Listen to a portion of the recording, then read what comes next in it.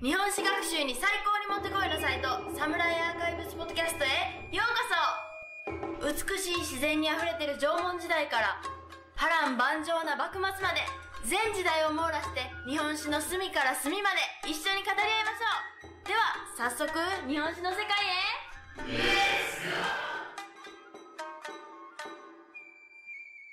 へ。Hey everyone, welcome back to the Samurai Archives podcast. Alright, so today I'm going to tell you the story of the Sengoku Daimyo Date Masamune. So if you've ever watched anime or played a game with some aspect of samurai involved, you've seen this guy. He's the guy with the giant crescent moon on his helmet and one eye, hence his nickname, Dokugan-ryu Masamune, otherwise known as the One-Eyed Dragon Masamune. And before we get started, don't forget to check out patreon.com/samuraiarchives to see how you can support the podcast and what we can do for you. I shouldn't have to tell you, but there's a constant stream of content over there, so if you are a fan of Japanese history, check it out.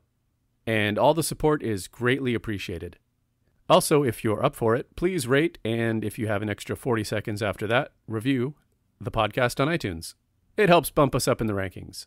Right now, we tend to hang around, about 190 in the USA for history between episodes, and for the first few days after episodes, we're usually around 120. And I'm not going to lie, I think a lot of it has to do with that mountain of true crime podcasts that dominate the history list. So help us fight back and put history back in history on the iTunes rankings. Again, by rating and possibly reviewing the podcast. But hey, on the bright side, we've been in the top 20 in Luxembourg and Macedonia for the past couple months. So, shout out to Luxembourg and Macedonia. Look at you guys.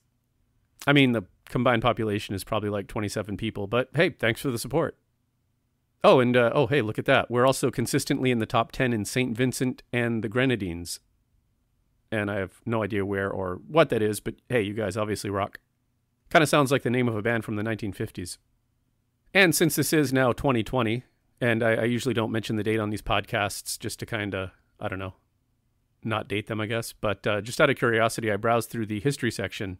And this particular podcast is actually one of the oldest history podcasts on the list. We started back in 2011. We actually recorded our first trial episode in 2010, but that episode never got released. Because it was, for one thing, the audio was terrible. And I'm talking like more terrible than the typical old episodes. It was an empty room with flat walls, so a lot of echoing, a lot of static. I don't even remember what we were talking about, actually, but I think it was like an hour long. So I will probably release that on Patreon here at some point. So hey, another reason to check out Patreon. And that episode was actually me and the now Dr. Joseph Ryan, who at that point I think was just a grad student. And I think Travis actually made a cameo in that as well. But anyway, so 2020. So we've been at this for 9 years, almost 10, but man, that's a long time. And that also accounts for the terrible audio the first couple of years, or the first 3 or 4 years even. Podcasting wasn't much of a thing back then, so I really had no idea how to set any of this stuff up. So I'm sure we're penalized even now for our terrible audio 9 years ago when new listeners download the first couple episodes, but what are you going to do? I toy with the idea of just removing them completely, but I've just left them up, whatever. So I don't know, I guess with all that being said, rate and review the podcast on your chosen platform and consider supporting this battered Ronin castle on Patreon. So, on with the show. So the One-Eyed Dragon Date Masamune, which, by the way, historically speaking, is objectively near the top of the list for badass samurai nicknames. However, like a lot of things in Japan, the term Dokugan-ryu, or One-Eyed Dragon, actually came from China. From a late Tang Dynasty warrior who would have been known in Japan at the time, the Chinese general Li Keong. Apparently, Keong had one eye smaller than the other and was possibly blind in it, and so he was known as the One-Eyed Dragon. And that's actually where the term originated, and that's where Masamune's nickname originated. The samurai were big on reading the Chinese classics, so some well-read Sengoku warrior probably called him One-Eyed Dragon. Who knows, even as a joke or maybe to try to piss him off, I don't know. But for whatever reason, the name stuck. And in the pantheon of legendary Sengoku Daimyo, I'd say he's easily in the top 10. And also, like most Sengoku Daimyo, he has a pretty crazy story. And that's the story that we're diving into today. So I'll throw out the same caveat that I did with the Mori Motonari episodes. And in fact, in this episode, I'm going to expand it from caveat to straight-up disclaimer. As it is with the biographies of most samurai 400 years ago, history and legend are blended together to the point that it would take some pretty hardcore research to tease it apart. And even then, you probably still wouldn't be sure what you've actually got. And specifically in the case of Date Masamune, there's a lot of myths and legend and conflicting information all mixed together. It's actually pretty messy.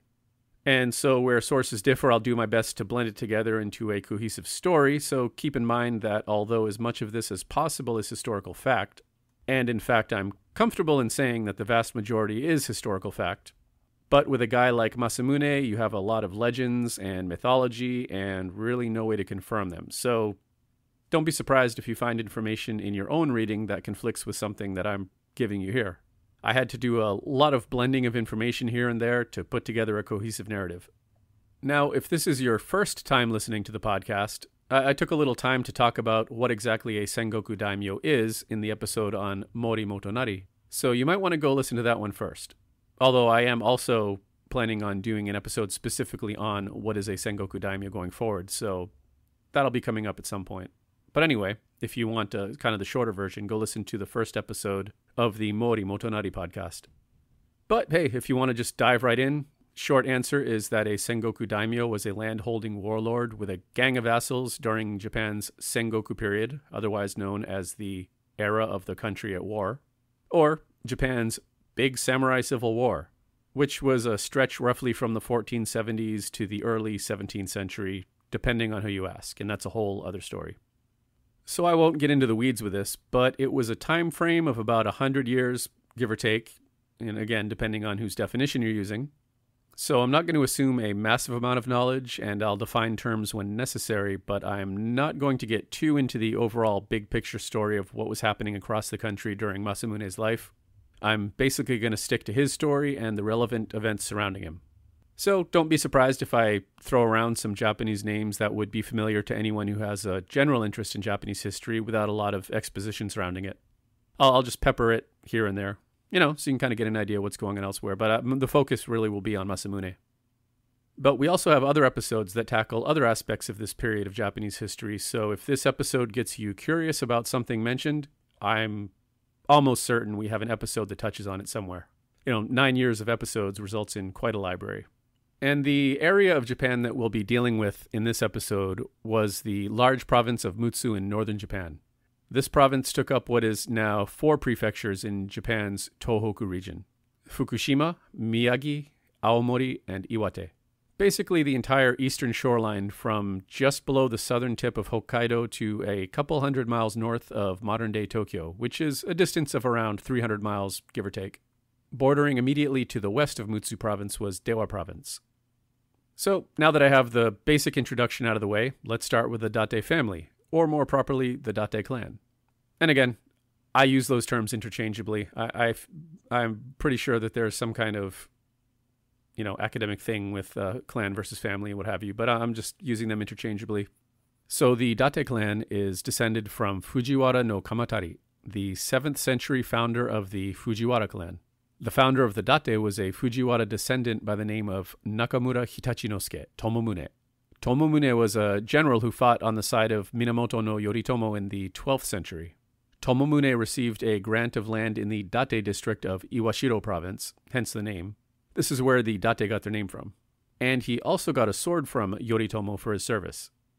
And this land would pass down through the clan to the 16th century when Date Masamune takes the stage.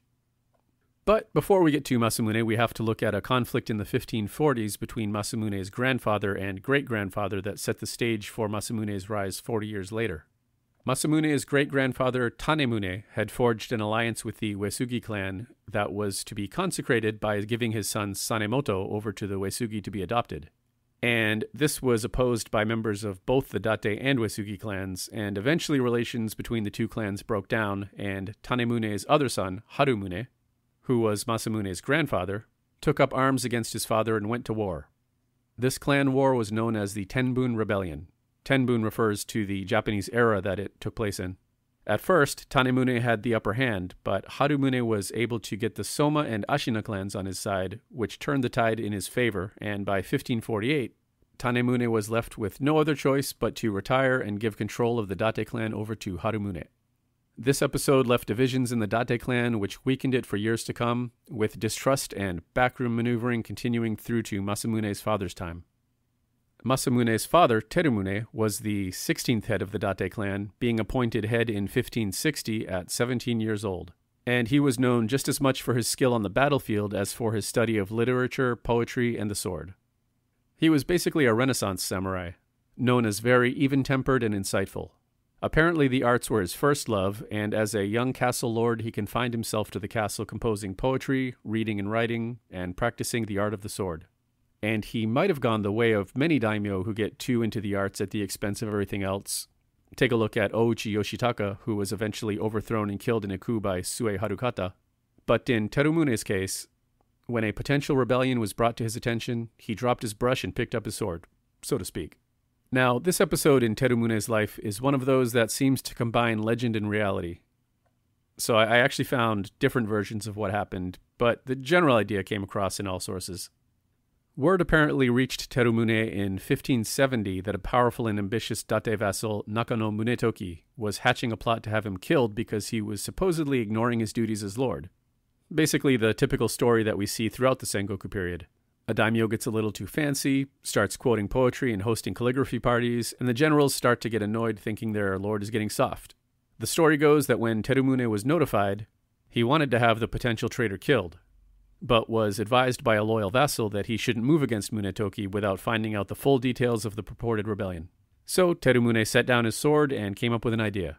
In order to get to the heart of the plot and find out who was involved, it was decided that the son of a loyal Date general would be ordered to marry the daughter of Munetoki, and he would uncover the details of the plot.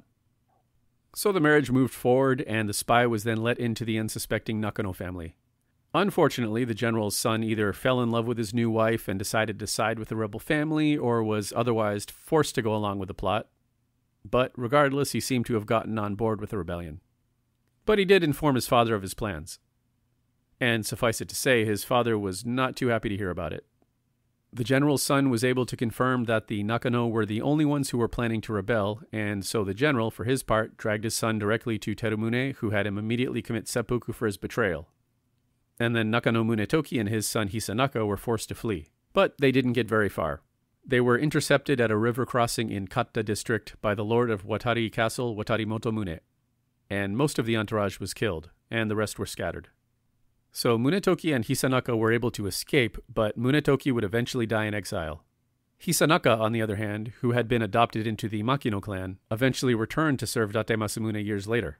Hisanaka actually became a very loyal retainer, and by the time of his grandson, Morinaka, in the 1590s, his family would be fully redeemed. And as for Terumune, although he would continue to be a patron of the arts, he would never let it take precedence over his other duties again. So I kind of suspect this is a fictionalized version of events because it's really needlessly complex. I mean, arrange a marriage to uncover a potential assassination plot? Sounds kind of like a movie, but I digress. So with that, we've reached Date Masamune. So let's move on to Date Masamune himself, the man of the hour. He was the eldest son of Date Terumune, and Masamune's mother was named Yoshihime, a daughter of Mogami Yoshimori, and sister to Mogami Yoshiaki. Masamune was born on the 3rd day of the 8th month in the 10th year of Eiroku, or more simply September 5th, 1567, at Yonezawa Castle, where his childhood name was Botenmaru. When Masamune was 11, his father Terumune wanted to officially name Masamune as heir to the clan. Masamune, even at age 11, refused, saying that he didn't believe he could do it, but his father encouraged him and Masamune relented and was officially made the Date heir. But not everyone was on board with the choice. Masamune was apparently a quiet and moody child who preferred to be alone, and he avoided the other children of the castle, and apparently this didn't win him much in the way of friends among the kids, or his vassals for that matter. But Masamune wasn't without friends. His father appointed Katakura Kagetsuna as Masamune's personal attendant, who would become a strategist and lifelong friend to Masamune. But regardless, most of the Date vassals weren't too happy with the choice of future lord. On top of the pushback from the Date vassals, he was reputed to be an unattractive child, since he was missing an eye, of course, and he was actually nearsighted in his remaining eye, so his vision was terrible. And so I guess I didn't actually get to the story of the one eye here. So actually, as a child, Masamune had suffered a bout with smallpox that caused an infection in his right eye, which blinded him. And apparently, or supposedly, he tore it out himself somewhere between the age of 8 and 14, although some sources say his father removed it. And interestingly enough, a lot of times you'll see contemporary paintings of Masamune with two eyes. Apparently, he preferred paintings of himself with two eyes. There's at least one with him with one eye, but for whatever reason, any paintings that he commissioned ended up having two eyes. So, with his messed up eye and his solemn and disagreeable, or maybe even melancholy demeanor, a lot of his vassals thought of him as slow and unintelligent, or just straight up unlikable. And even his mother, Yoshihime, wanted to depose him and replace him with his younger brother, Masamichi. And technically he is the younger brother, but in reality he's barely a year younger. And it's well known that Masamune's mother loved her second son, but for some reason she just didn't seem to like Masamune, and was actively trying to have him replaced as official heir. Although it does seem that later in life she seemed to have come around a bit, but at least early on she just didn't like him. And some sources even seem to indicate that she even tried to have him assassinated at one point. So we really don't know how far the assassination plot actually got, but it can't be disputed that Yoshihime caused internal divisions in the clan in trying to promote Masamichi as heir. And she even gained the support of her side of the family, the Mogami clan. Yoshihime was never shy about her loyalty to the Mogami clan, as evidenced by an episode in 1568 when tensions led to Terumune attacking her brother's castle. Yoshihime apparently got in a palanquin and immediately rode out to her husband's forward position and demanded that he abandon the attack, which he did. So, unlike a lot of Sengoku wives, she never really became a part of her husband's family, and it seems to be by her choice. But despite the apparent opposition of many vassals, and even his own mother, Masamune still had enough support behind him. The Date general who sacrificed his son to find out the details of the Nakano rebellion seems to have seen a spark in Masamune, and stood up for him against the other vassals, and with his help and that of his father's, Masamune was eventually firmly established as heir to the Date clan, despite the problems that his mother had been causing.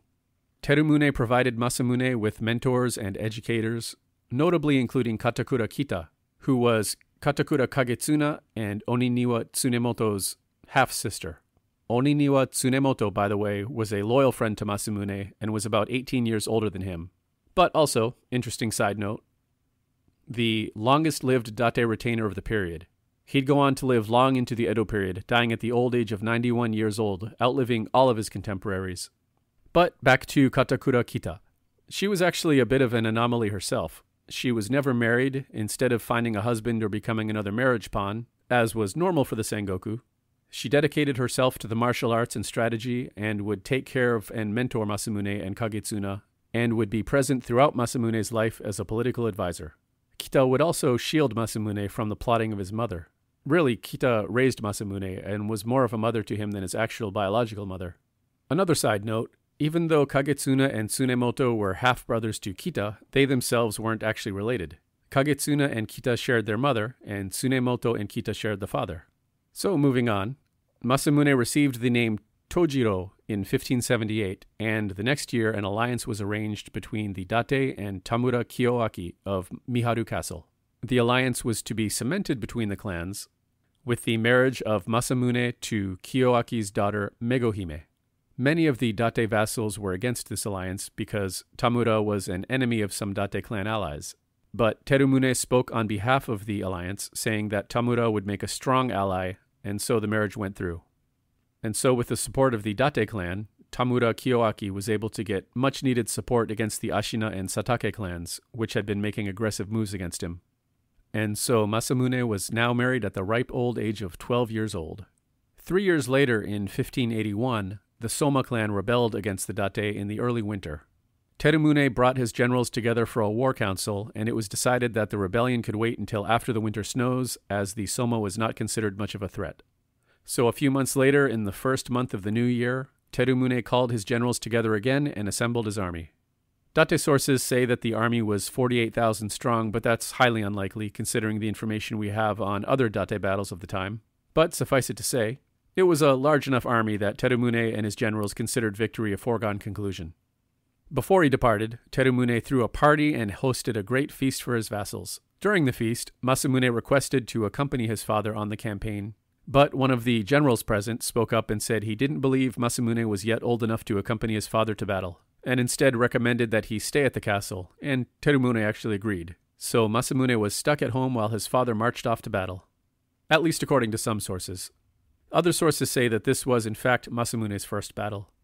I didn't find anything specific in regards to Masamune's actual involvement in the battle, but I did find a story about how, when Masamune was forced to sit out the battle in Yonezawa Castle, the young lord gathered a small entourage together and went to a nearby temple dedicated to Hachiman, the god of war, and offered a horse, a sword, and some gold to the temple as offering, as well as gifts for the monks, and prayed to Hachiman for his father's success. And apparently it worked because the Date clan soundly defeated the Soma clan. Apparently it was such a success that Tokugawa Ieyasu himself somehow received word of this victory and was prompted to contact Terumune personally to congratulate him on his victory, and actually requested a falcon from the Date, as the Date falcons apparently had a very good reputation, and Ieyasu was an avid falconer. Terumune had a falcon sent to Ieyasu, and some pleasantries were exchanged, but that was about the extent of it. Like I mentioned, other sources say that Masamune's first battle was actually against the Soma, so there might have been more than one battle. It's really not clear. But one source states that during his first battle against the Soma clan, which was against the Soma clan, Masamune found himself surrounded and outnumbered by the enemy, and was almost killed. But his loyal friend Katakura Kagetsuna, who I mentioned earlier, yelled out something along the lines of, "I am Masamune, take my head if you can," and distracted the enemy long enough for Masamune to escape.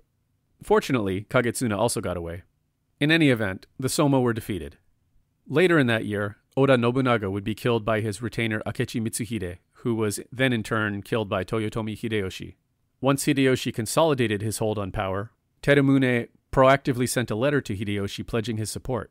So I think you can see that despite being isolated way off in the north, Terumune was sure to keep the Date involved in national affairs.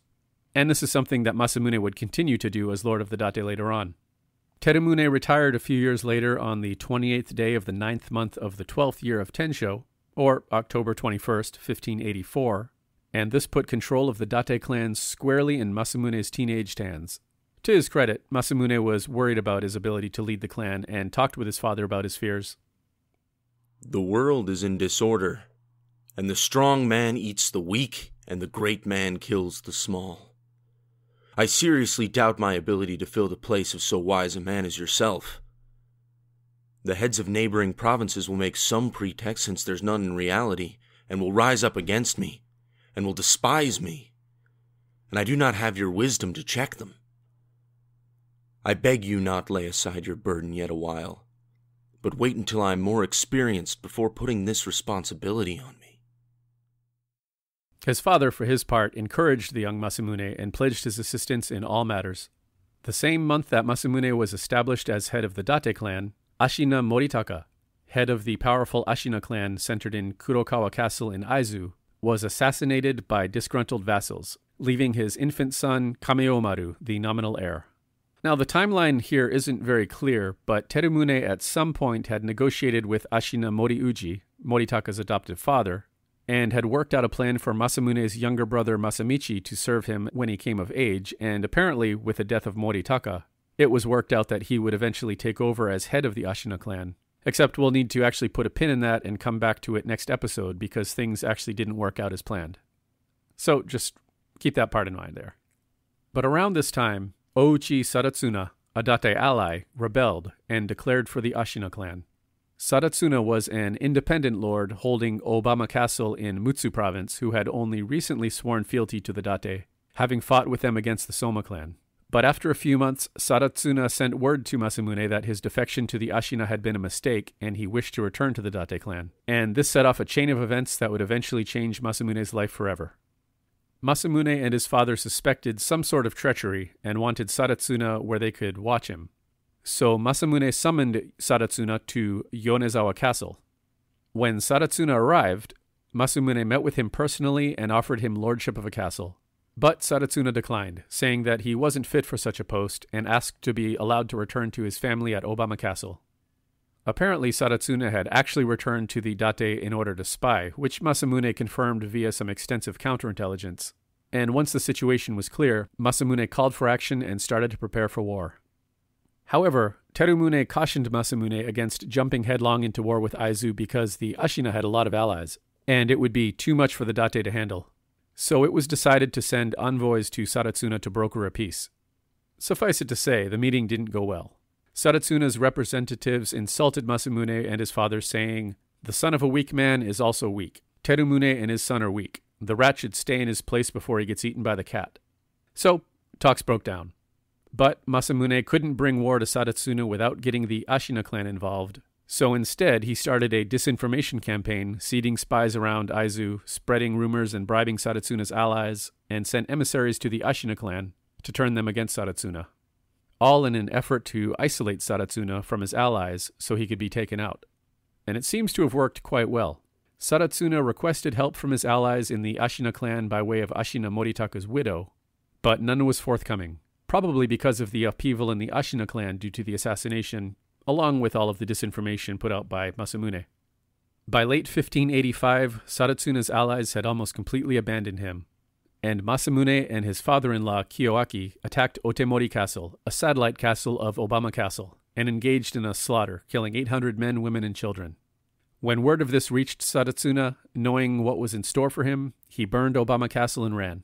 He initially took refuge with Hatakeyama Yoshitsugu at Nihonmatsu Castle, as his daughter was married to Yoshitsugu's son. And as a quick aside, Hatakeyama Yoshitsugu was also known as Nihonmatsu Yoshitsugu, and these two names seem to be interchangeable, but he was part of the Hatakeyama clan. Because the Hatakeyama were harboring Sadatsuna, tensions between the Date and the Hatakeyama began to flare.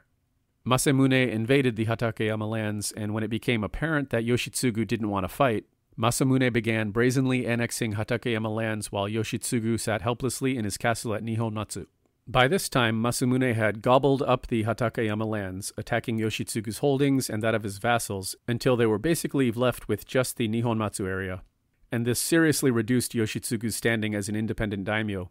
Basically, his ability to support and reward his vassals was severely curtailed, leaving Yoshitsugu in a pretty untenable position. And although Yoshitsugu requested help from the Ashina clan, he was also unable to secure any assistance. So Yoshitsugu pursued at this point what was really his only option. He abandoned the Ashina clan and sued for peace with Masamune. Masamune, for his part, really wanted none of it, and refused Yoshitsugu's pleas for a truce multiple times. You really get the image of Masamune as an aggressive and hot-headed warrior, which actually seems to contrast him pretty clearly with his father, who was a lot calmer and more measured. And so it was Terumune who finally talked Masamune into brokering a peace with Yoshitsugu. The peace talks were mediated by Masamune's father and his great-uncle, Date Sanemoto, at a feast hosted at Miyamori Castle, and eventually a treaty was hammered out to the satisfaction of Yoshitsugu and the Date. Or at least so the Date thought. Now, although we know generally what happened next, the actual motivations and some of what was really going on is unclear. But a few days later, Yoshitsugu and his men visited Terumune ostensibly to thank him for his mediation of the hostilities and the enjoyable dinner while Masamune was out falconing. However, possibly because Yoshitsugu still didn't trust Masamune, as Terumune walked him to the castle gate, Yoshitsugu took Terumune hostage at sword point and fled on horseback for Nihonmatsu Castle.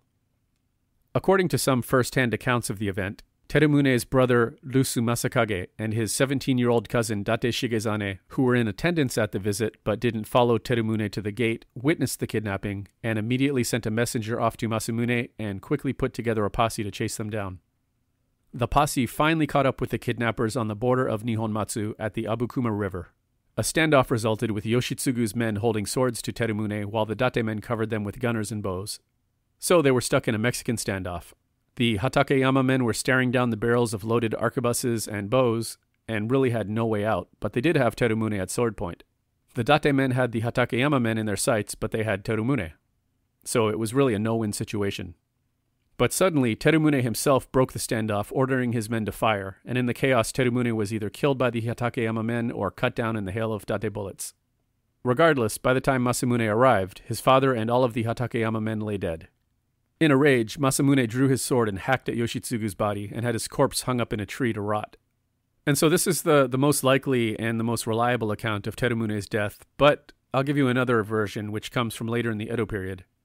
In this version of the story, Hatakeyama Yoshitsugu corresponded with Date, informing him that he had willfully deserted the Ashina clan and came to Masamune looking for reconciliation, and that he wished to join the Date.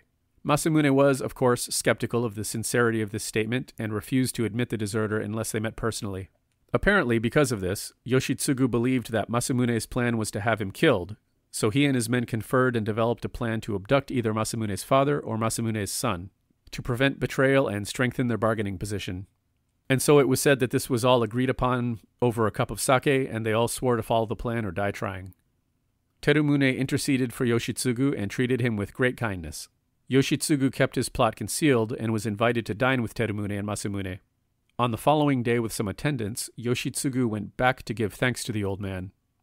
When he rose to go, Terumune went out with him.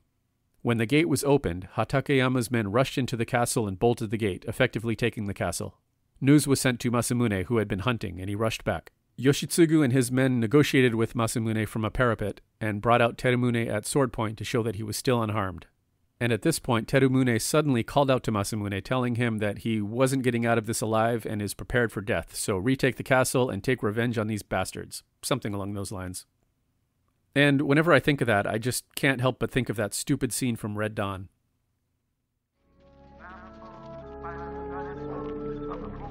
Boys! Avenge me! Avenge me! So with that, Masamune started the attack, and when the tide of battle turned against Hatakeyama, 2 of the Hatakeyama men struck Terumune down. But Masamune did get his revenge, killing every last Hatakeyama soldier in the castle. So I think you can see what I'm talking about when I mentioned at the start of this there's a lot of conflicting information. I believe this second version came from the Japanese military histories put together in the late 19th century, which was basically a bunch of legends and propaganda and stories, and what a lot of the very old school histories of Japan that we find in English, like Murdoch and Sansom, were based on to a certain degree. Regardless, it's the Edo period war tales version of the story and is probably the less likely version of the two. But I have to assume that both of them hold part of the truth. And this is the sort of issue that's really hard to get around, so I just wanted to give you both versions. So, the truth probably falls somewhere in the middle anyway, but the more reliable sources seem to indicate that Terumune was kidnapped rather than the Hatakeyama men taking the castle, and that Masamune didn't actually arrive until his father was already dead. So either way, no matter how you cut it, Terumune was dead. And so you also might be wondering, so what happened to Ouchi Sadatsuna, the cause of all this mess? Where did he go? Did he get killed? What's up with... Did Masamune get revenge on Ouchi Sadatsuna?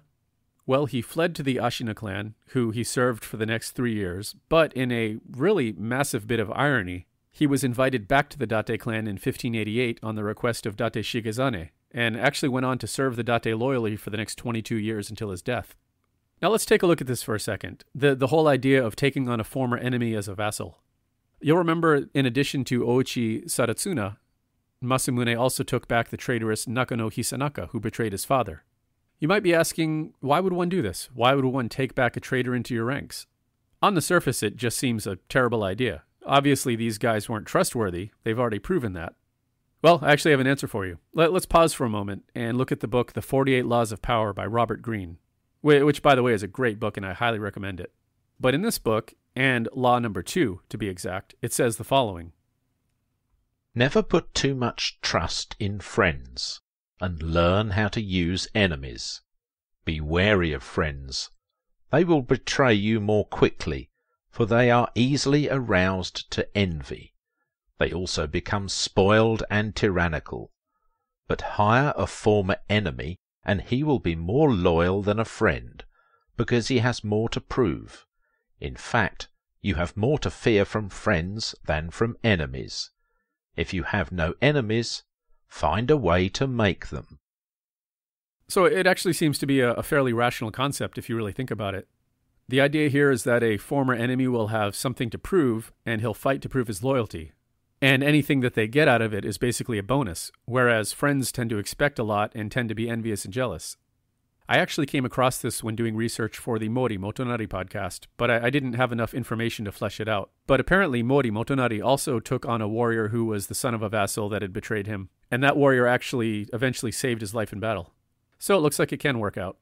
But I don't really know if this was shrewdness on the part of Masamune, or if it was just opportunistic, or what the specifics of the situation really were, but it worked out. Both Hisanaka and Sadatsuna proved their loyalty. And of course, the poster boy for making allies out of former enemies is Toyotomi Hideyoshi. He basically built his entire empire by gaining the loyalty of former enemies. So there's a precedent. But anyway, now Masamune finds himself the head of the Date clan at 18 years old, having lost his father, who was his greatest advisor. Masamune was now on his own, with the support of his loyal friends Katakura Kagetsuna, who was 28 years old, Oniniwa Tsunemoto, 36 years old, and his first cousin once removed, gotta be accurate here, Date Shigezane, also 18 years old. And with the betrayal and death of Hatakeyama Yoshitsugu, to paraphrase Game of Thrones, the one-eyed dragon was awakened, and these young warriors were going to war. So let me leave you with the image of the 4 young warriors standing on a hill staring into the foreboding late autumn sunset, the next generation of young warriors facing an uncertain future. Probably have Terumune off to the side looking over them like a Sengoku Anakin Skywalker. And Katakura Kita was probably in there too.